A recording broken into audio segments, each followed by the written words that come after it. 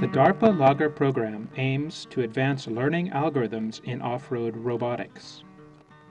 The main challenge in off-road robotics is the highly changing and unstructured environment. Learning algorithms can adapt to changes in lighting conditions and obstacles' appearance, where conventional algorithms often fail. The LAGR vehicle provided by NREC comes with 4 cameras allowing passive stereo vision, a GPS receiver used to reach a GPS goal, and 4 onboard computers. Stereo vision is typically reliable only up to about 12 meters. Increasing this range with passive vision remains highly challenging. A short-sighted robot makes poor decisions and will get stuck in cul-de-sacs.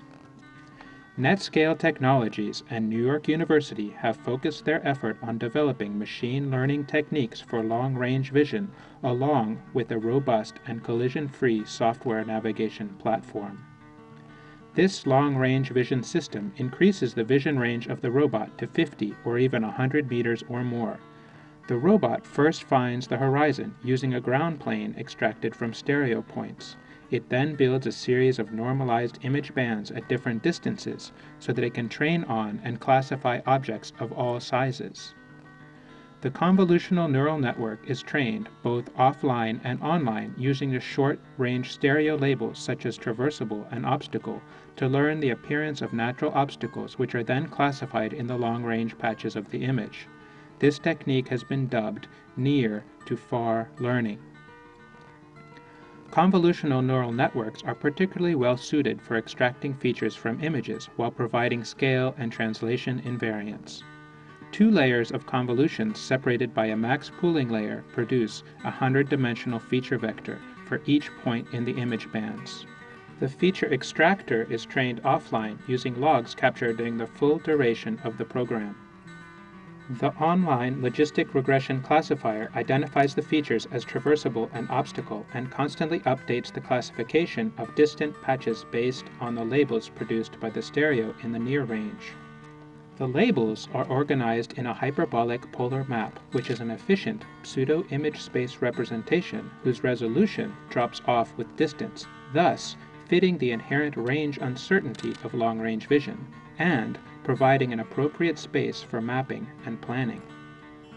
On the left is the hyperbolic polar cost map, and on the right the RGB information. As the long-range vision requires heavy processing, a multi-layer perception and planning architecture guarantees a high reactivity while the robot thinks about long-term decisions. On the right, an independent, fast, and short-range vision system detects obstacles in real time and avoids all collisions. Another key module is the rotational visual odometry, which corrects the unreliable positioning system using vision at very low computational cost compared to traditional methods. In this aerial view, the non-visually corrected poses in black and green use only odometers, IMU and GPS, but both are incorrect.